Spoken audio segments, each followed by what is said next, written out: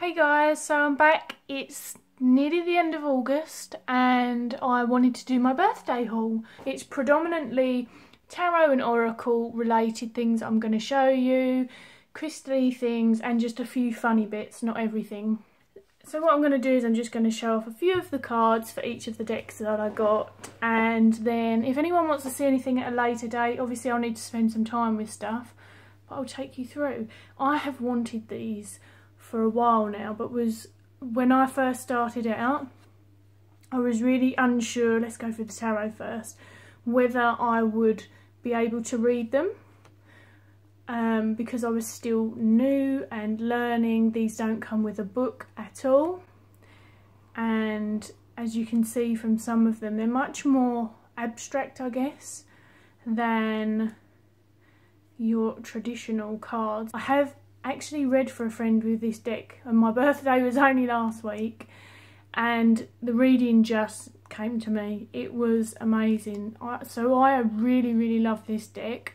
It's not wooden card, it's originally painted on wood and then transferred into cards, and it gives it this nice, all these different colours, and then the aces are grey.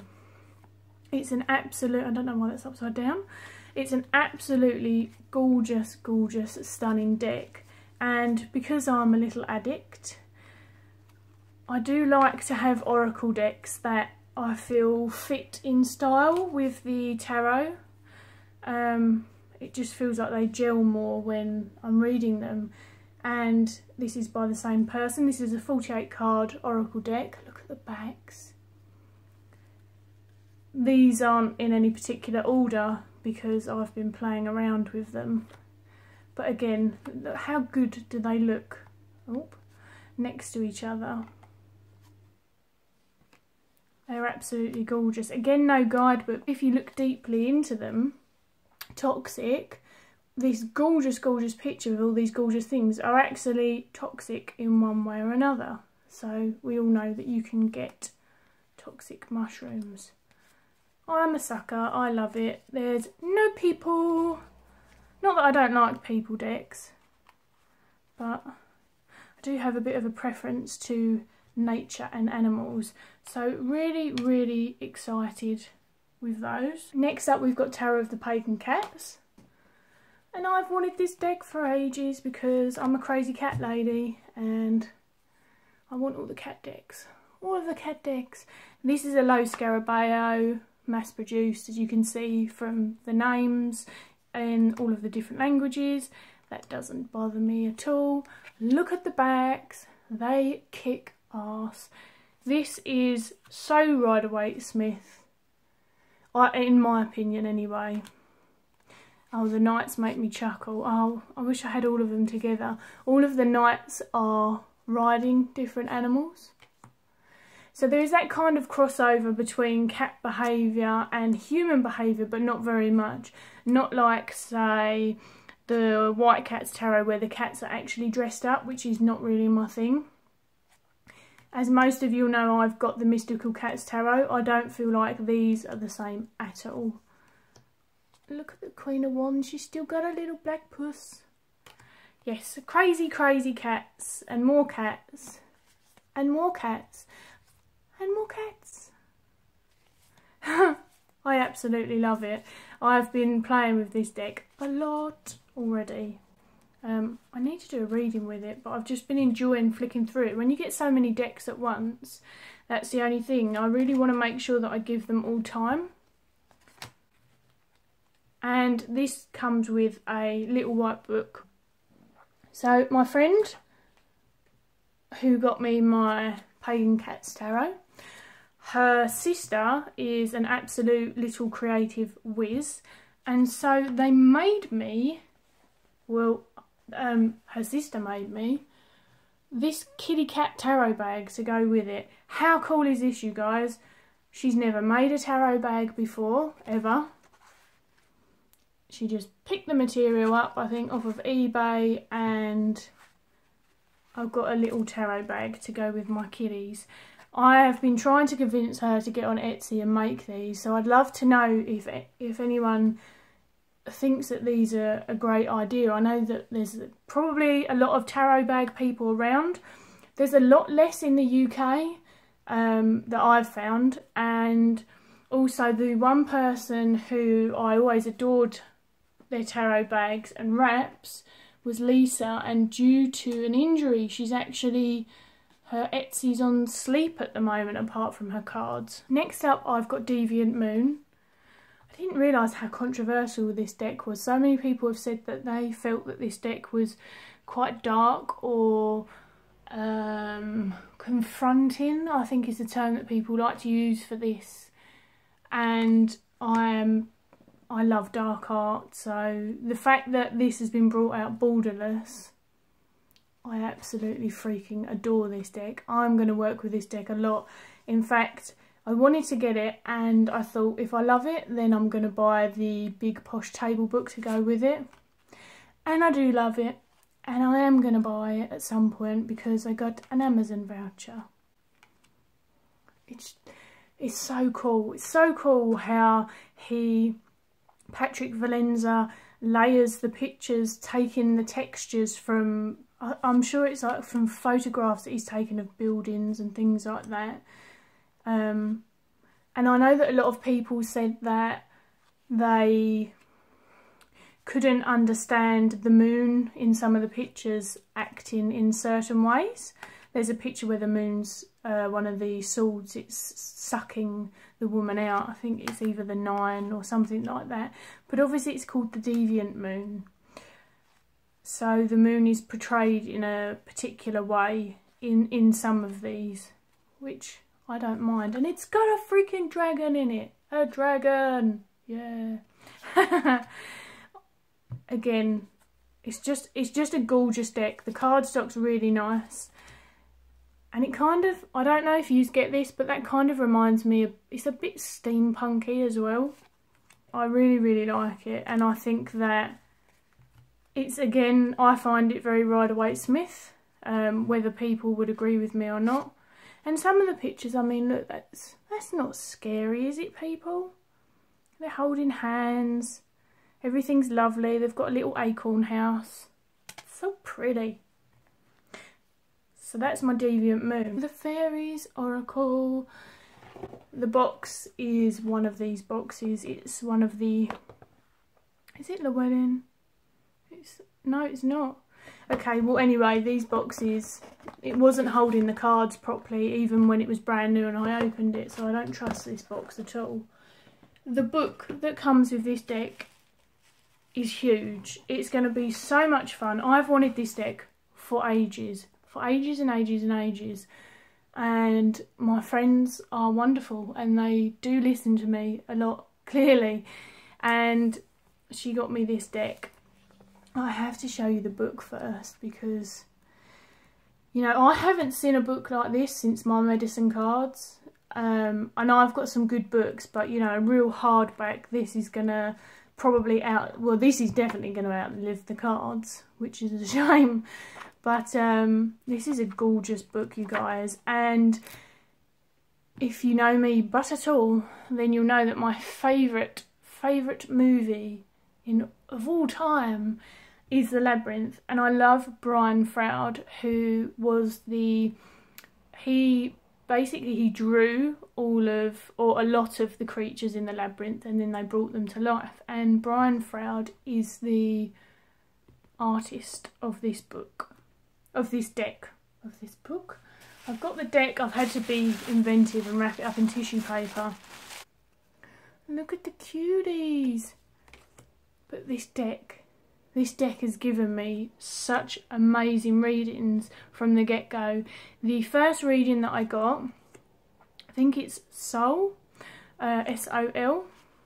I could be wrong. Essentially, it's sun energy.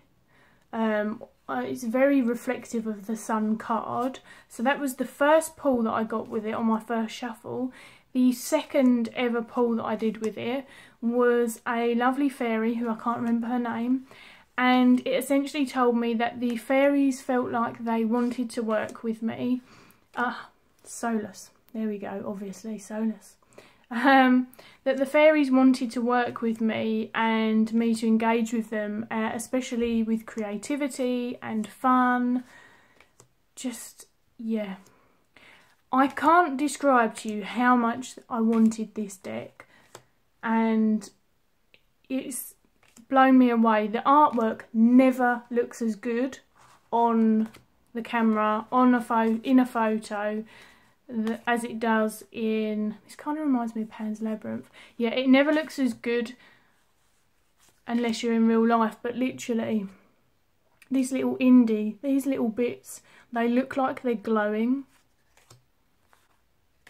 It's so pretty. And also Froud was part of the Dark Crystal, which is another one of my favourite. Doesn't this look like a gelfling? Gelfling. If you don't know what a gelfling is, one, you need to go and look them up, and two, I've totally got a gelfling haircut and sort of look a little bit like a gelfling if my hair was lighter. So if you want an insight. I had a complete nerd out. I am so happy that I got this deck, and to be honest, the Pagan Cats deck I've wanted forever as well. They were two of my longest standing decks on my list. My friends are amazing. They're amazing. I love you guys. Not just because they buy me gifts, but they are pretty amazing for listening. I have to show you this, because this has been on my list ever since it was released this year. Oh look, it's so big. It is The Labyrinth, the ultimate visual history. This book has got all behind the scenes pictures that are actually really good quality. It's got snippets of, look how things were made. It's got little bits of the script in it, and you just pull them up and you can see what's behind them. It's a bit of a strange layout. It's got character profiles of all of the main characters in it. Look, there's Ludo without a face. It's got Brian Froud's original sketches in it. It's just an amazing book. My nan come over a couple of days after my birthday and went, she said, will you actually read that? Because it's huge. And I was like, yes, I am a super nerd like my dad. I will cherish this forever. But my dad got me this as a little jokey gift, which I thought was pretty cool actually. It's fun when they show an interest. The good thing I like about colouring books like this is, I know it's a bit strange probably to most people, I actually cut them out, I scan them, and then I can put them onto different materials, so I can use different... So obviously you can't use anything that bleeds with this paper, or sometimes, at the moment, more recently, because I've got a back injury, which is one of my health problems, I haven't been able to colour for 8 months, because every time I try, I have to lean forward and it hurts. So I've got all these gorgeous colouring books and all these fantastic materials. I haven't been able to do it, but I shrink them to A5 and I can do about 20 minutes at a time. If you follow me on Instagram, you will probably see some more of that, because I need to do something to stop myself from going insane. Next up, this book is another that's been on my list for ages. I love my medicine card deck. I have tons of animal decks, oracle energies. I work with animal medicine. I have since I was little. I grew up around animal medicine. I learned a lot about, even as a very small child, about how animals bring us messages and things like that. I'm an animal human being. This book is so in depth, I wouldn't even know where to start. It's got such a fantastic array of animals, and really opens up, if maybe you kept seeing an animal that's not usually around, you could get this book out. You know, you don't have to have a deck. If you've got animal decks and you want some more information, or you're working with an animal medicine or an animal spirit, this for me is a great book to have. And there are some really crappy books out there. There's a lot more information on some animals than other animals. I can't really fault it. What I would say is I haven't really read it yet. As I say, my birthday was only last week. This book is massive. and I went out for my birthday. But I love it. Animal teachings. My animal wisdom deck wasn't a birthday present, although this freaking awesome bag is that I keep it in. When my bra matches my pants, I really feel like I've got my shit together. So true. And again, the animal wisdom deck, right? The box. There's no words for the box. This bag, perfect size. Look, the box, the book fits in it as well. So this has become my little travelling deck.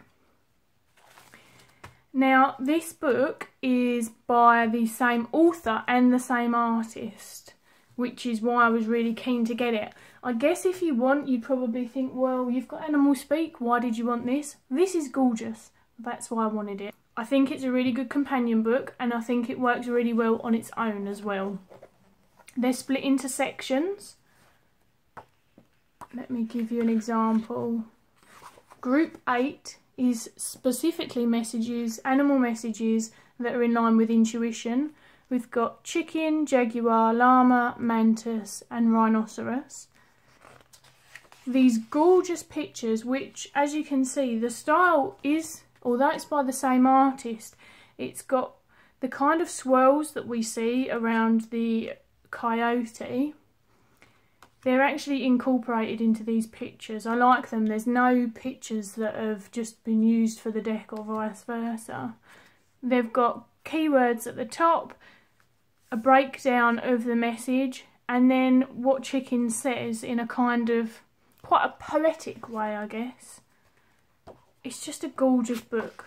Basically, it's one of those things that if you're a bit of an animal fiend like me, okay, Animal Speak and my animal messages, my medicine card book are probably going to be my go-tos, but this is gorgeous, and this is nice and lightweight, so I can take it about with me. It's so pretty. If anyone wants to see any of it together, I'm more than happy. I do tell people, do request reviews or flip throughs of things that I have that you want to see. Next up, we've got my Nils Yard Essentials Oil book. I love my diffuser. There's a whole range of these books, but in honesty, this is the one that I wanted. It is split up in just A to Z of essential oils. It's absolutely gorgeous. If anything, it would make a beautiful tabletop book. It's got these little symbols. I have lost words today. Lost words.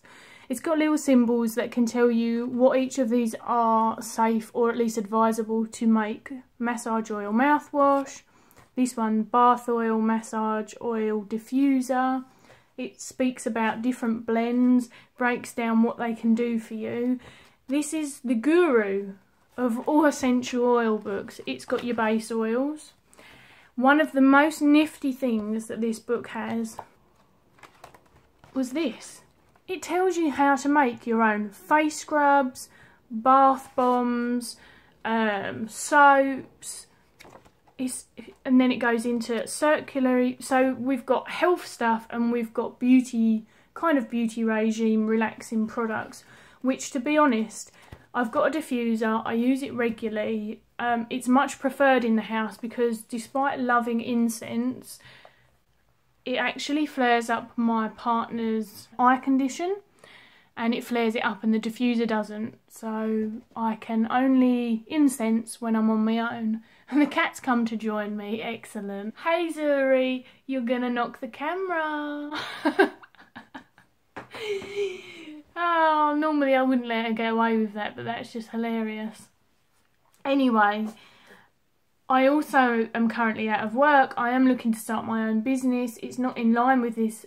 However, I was also thinking of, can you get off of the, can you get off of the tripod, please, puss?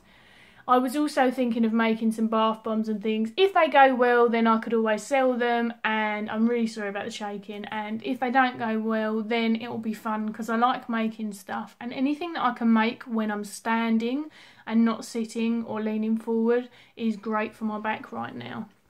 Can you... Oof. Next up, and I didn't get the stuff inside it, but I couldn't be bothered to take it out.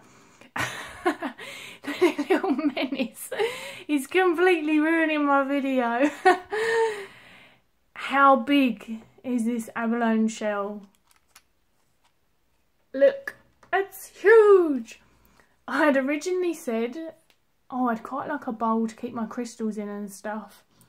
And my stepmum was like, sod that, I'm going to top it and I'm going to get this and wait for it. Check this out. Oh yeah. How much white sage does one person need? How cool is that? I will probably have to use that in the garden, or very quickly indoors. I can like really imagine that setting off the fire alarm, but we'll see. Look at all the pretties. How good is that? So it seconds as a bowl. That's pretty much it. I've only got a couple more bits to show you. It's been another rambly one, I know. It's just stuff. I will start doing some more videos about other things in the community and bits and pieces. I've had a really, crap is not the word. It's seriously, I've had a horrendous time with my health. I've had pain with no gap for the last 8 months. Whatsoever. I already had 3 health conditions before the discs collapsed, and the healthcare is proving to either be expensive privately or ridiculous. 8 months of pain can drive someone crazy, you guys. Therefore, in terms of kind of videos and stuff, I've kept it quite light, just showing you bits and bobs. Waiting for tags really, so if anyone knows any cool tarot tags going around at the moment, please let me know. How gorgeous are these? These are from my bestie. She also got me some awesome bath bombs from Lush, which I'm not going to show you because they will glitter me up. But they are on my bookshelf, sitting with my pretty books. Yeah! Floofy. How cute is this little dude? So cute. Well, kind of cute. He said he didn't realise until I unwrapped him the night before my birthday that he's got a wonky smile and he looks a bit sadistic, but that to me just makes it even more fantastic. He kind of reminds us of a llama as well as a unicorn. There you go. It's the small things that make you laugh, right? Like fluffy pens. Yeah. Which is probably really confusing because I've said to you guys, I literally live in black clothes. I am very dark in my appearance and yet very fluffy and pink around the edges with my stuff. Last up, and I'll let you go, I got a kitty cat notebook. Who doesn't want a kitty cat notebook? I haven't decided what I'll use it for, but I'm sure it'll be something tarot-y. And then I got this gorgeous book. And this is from my friend who I'm going to be doing the wooden tarot and earthbound oracle where we write our own book. We're going to make our own descriptions for the whole of the deck. More to learn the deck than anything else. However, who doesn't want a cute book to do it in? And I'm going to get some washi tape and yeah, it's going to be amazing. That is my birthday haul, you guys. It was, to be honest, having my birthday after the shit storm that my health has been this year was like a complete saving grace. And I kind of needed this, so I thought I'd come on and share it with you guys. Thank you for listening. I hope you enjoyed my little rambly. And excuse the cat. She just wanted to come and be with me. She is still here. I don't know. Can I lure her over? Can I lure her over? Let's. She is over there. There she is. Thank you for listening, you guys, and I'll see you soon. And don't forget to let me know about the tarot tags below. Bye! I nearly forgot these lovely stones, so I just wanted to add them in on the end quickly. This is a couple of days later, as you can tell. No nail polish. I've got... let me try and remember. This is Stick Tight. Is that how you pronounce it? I cannot remember what this one is. Its name begins with a B. It's something stone. Malachite. And Serpentine. This was from my lovely friend who also got me the Fairies Oracle, because I said I've been wanting some green crystal energy for a long time now, so I'm very, very happy with these. Thank yous.